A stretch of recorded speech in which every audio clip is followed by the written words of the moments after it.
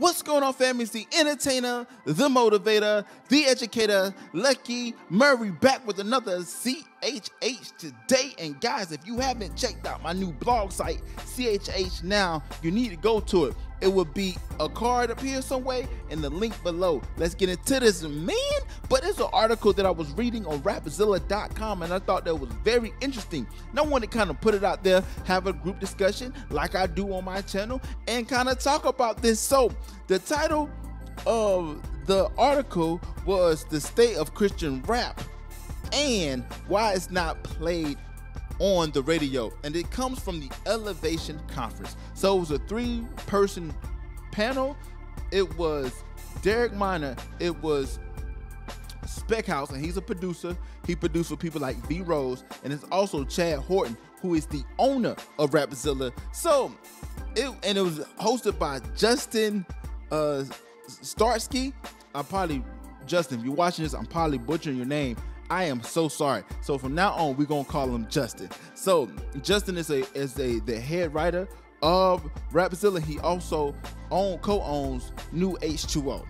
So reported by Justin, he asked the panel just simply, why doesn't Christian rap get radio play on Christian stations? Might have said the main thing is that those who fund the radio station don't like rap. And then he said, quote, most Christian radio stations are built off their donor base. Minor says, usually rap music is a younger person's genre. Younger people are not donors to these radio stations. Their market is usually 40 and up. And suburban hip hop is more prevalent in the city. So those donors don't really like the genre. And Chad Horton doesn't think that it's the main issue. And Chad Horton said that everyone likes hip-hop, especially white people. The biggest name in the genre is Eminem. The biggest rapper connected to Christian hip-hop is NF. And please, people, do not come for my head, okay? This is what Rapzilla said. Do not come for me right now, people. I don't want to deal with it in the comment section. Anyway, it said white kids are the ones buying music of much of the music. Also, hip-hop has been around so long that those who are running the industry, including those radio stations, grew up alongside hip-hop. And then Horton said everyone likes hip-hop pretty much. So I think it might be a deeper issue. Well, I think it might be a racial issue, Horton said. You know, Spec House commented as well. He said that the radio executive play songs that the soccer mom would listen to. They will not listen to Tyler, the Creator song, but once an artist like Kanye West become associated with pop culture or a celebrity, they will then listen to them. And he says, when you start rapping to a Christian, some things, when I start rapping and getting into it, everybody in the youth group loved it, all the parents loved it, and all listened to rap. But the pastor was like, we are not letting you rap in our church. It made no sense, had no basis. That's what the radio people are. They just can't cross the line because a lot of their investors don't want to, Spec House described. And then DJ Monkey V, brought up the track Check Your Heart featuring No Big Deal, 1KFU, and comedian John Chris. He said nothing with the track from a production or a genre viewpoint is different, but because a Caucasian John Chris rapped on the track, radio stations wanted to pick it up. And then Derek Minor also mentioned his Billboard charting song Change the World with Holland. He said a few weeks, he said there was no rapping on the tracks. Even stations like Air One didn't pick up the track. And he said this is chess, guys. You have to sign it to play chess. So they go into, Derek Minor gives an example of how Doc Watson, his business partner, was simply producing this record, but once the label got to a certain level, Doc Watson had to step back and let Derek Minor run the creative side, and Derek Minor had to step back and let Doc Watson handle the business side, even though Derek Minor went to school for business, music business. But here's what I think. I think they're right.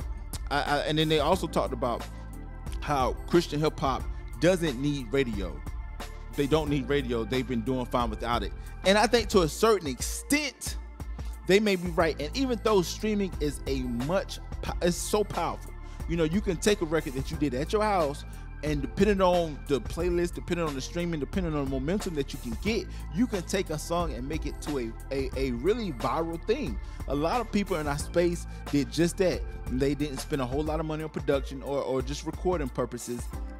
They took the song, and now the song blew up. But I do think that radio does play a part when it comes to reaching the Billboard charts, when it comes to getting certain awards, when it comes to doing different things that we cannot do unless we are at a level or we get certain funds that radio does play some benefits, and I'm not gonna lie. So I do think that with Christian hip hop, it's a catch-22, but I believe a lot of the artists need to just simply try to get on the hip hop stations and figure out that momentum. I think that would be more beneficial for us. And I think that once we get more momentum in the mainstream hip hop scene, as far as radio, I think that the Christian radio stations will kind of buy on, because like I said before, DJ Michael V said that check your heart. He said that because John Chris was pretty much white, they wanted to jump on it. And the production wasn't different. They had DJ Michael V and they had No Big Deal and 1K Few. But even those artists who are well established in their brand had to have a big up from John Chris, and John Chris is not even a rapper. So I do think that we do need radio because it does help. I'm not even gonna lie to you, but I do feel like we should try to take other routes, other revenues. KJ52 talks about this a lot, and I don't see why we have to conform, you know. So I just want you to kind of read the article. If you haven't read it, it'll be in the description below. Let me know what you think about the certain dynamic between radio and Christian hip hop.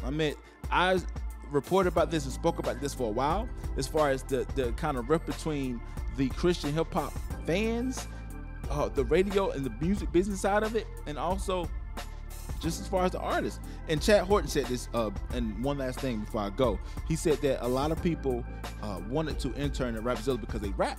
And, you know, it's like, look, dude, you can't do that because you have an agenda. If you come up here to intern just to rap, and I feel them, but I feel them. I don't think that if you're coming to intern to work for a particular company, that your main thing should be your music. Your main thing should be to help out and bless Rapzilla for that particular time. Once you finish your internship, then if you wanted to take it to another level with your music, you can. But the main aim shouldn't be like, I'm gonna use Rapzilla or any type of blog site or any type of Christian hip-hop music business to kind of launch my own thing. And I think that he's right when there's everybody that wants to be a rapper. Nobody wants to be behind the scenes, man. And that, hey, it's coming from a rapper. I'm a rapper, but at the same time, I own and I operate Christian hip-hop now. Podcast, the blog site, I do my YouTube channel. So I do other things that's music business-wise that doesn't necessarily mean that I rap. So they make great points, and I just need you to comment section below, man. I am super close to 1,000 subscribers, man. I've been working at this for 2 years now. So if you're kindly watch this video and you kindly can hit that subscribe button and also that notification button, let your boy know every time I drop a video. I drop a video 3 times a week, Monday, Wednesday, and Friday. So again, it's the entertainer, the motivator, the educator, and please don't forget all 3. LuckyMurray back with another CHH a day. And guys, to say the Christian hip hop and radio, it's kind of a complicated situation. But write your comment section down below. And until next time, people.